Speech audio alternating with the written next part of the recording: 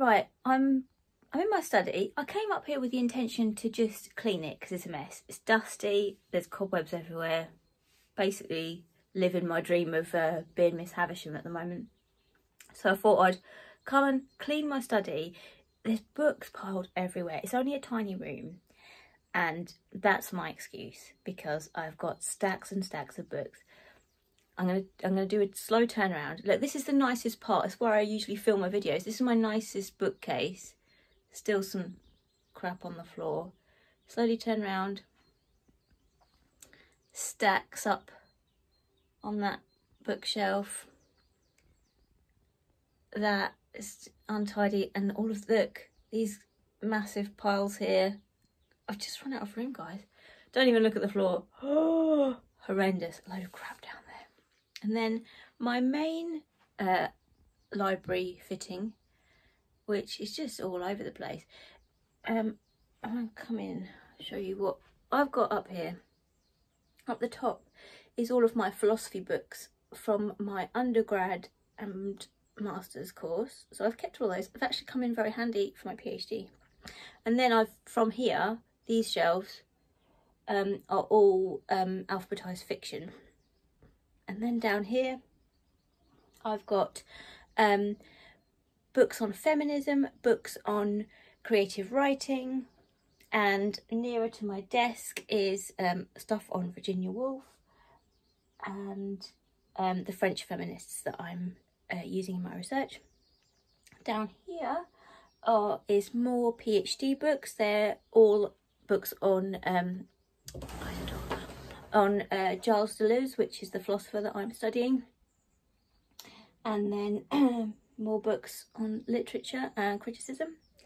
And then right down the bottom where it gets messy, I've got books on witchcraft, folklore, ghost stories, which are my favourite, and witchy books to do with the goddess culture, a random selection, and right in the corner is my Harry Potters.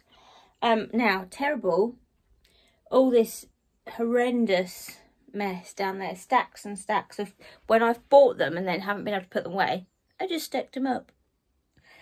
And it's dusty and filthy. So what I thought I'd do today, as well as clean, I'm going to try and do an unhaul and pull some books off my shelves. And depending what I get rid of, if anyone's interested, because I can't take them anywhere at the moment because we're in lockdown. No charity shops are open. But I could post them out, possibly, if I've got posting materials. So let's see if this works. I'll pull some stuff off my shelves, see if anyone wants it, and then send it out to you guys. I'll let you know how I get on. Okay, so I've been doing this for hours now. It's taking way longer than I thought it was. And I am having a break because I need to go outside and mow the lawn, and it's nice and sunny, so I want to get outside. But so far I have taken off, dusted and replaced top shelf all of my philosophy books, and then 1, 2, 3 shelves of fiction. Now, I don't like doing this where you put books on top of books. I think it looks really messy.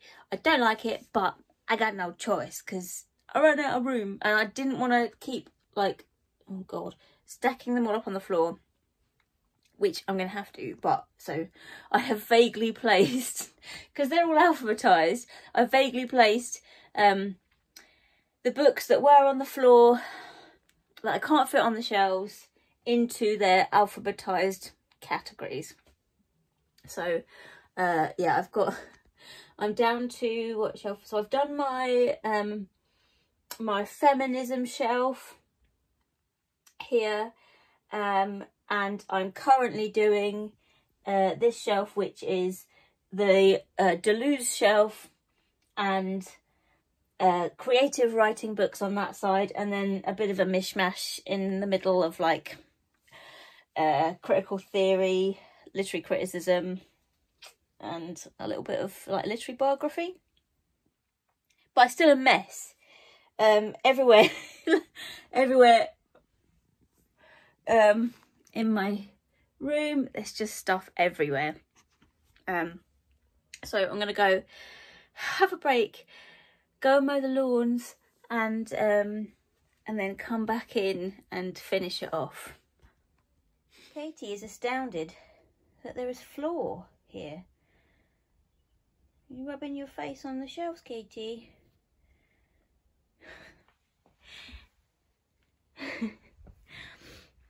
Ta-da! Bookshelves done.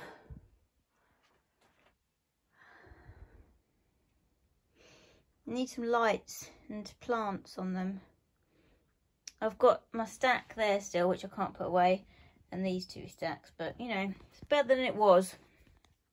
Okay, so it's quite a few days later since I tidied my bookshelves, and they've kind of stayed mostly tidy, but I have ended up with a lot of books that I unhauled, and because charity shops are closed and we can't come into contact with each other, I didn't know how to get rid of them.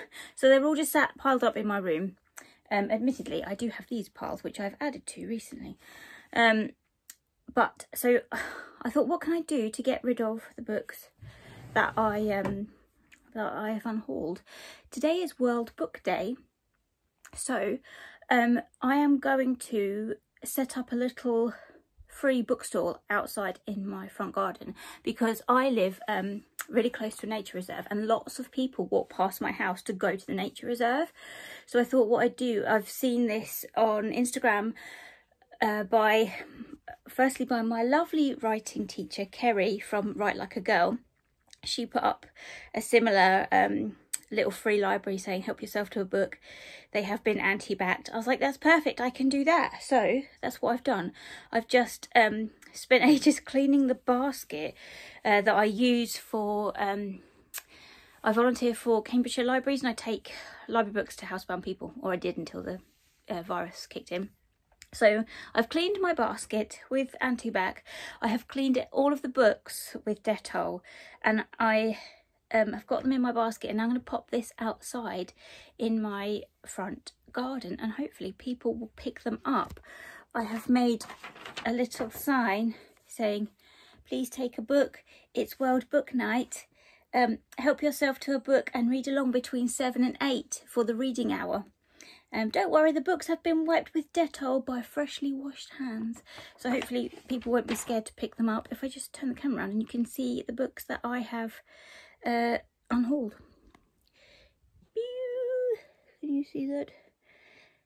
There's quite a selection. So we've got classics like D.H. Lawrence, Sons and Lovers. My hands are clean. And they're also covered in Dettol. Dracula. Look at that Dracula. Looks like he's having a very nice time. Persuasion, because I had 2 copies of this for some reason. Got a classic Philippa Gregory. I've never read any of these. I have a few of them. I think I've got some up there as well. I'm not going to read them, so I'm giving them away. Sylvie and Bruno by Lewis Carroll. What else have we got? And Elizabeth is Missing by Emma Healy. Again, I had 2 copies of this. I haven't read it, but it's on my TBR. And I've got a hardback, so I thought I'd keep that one.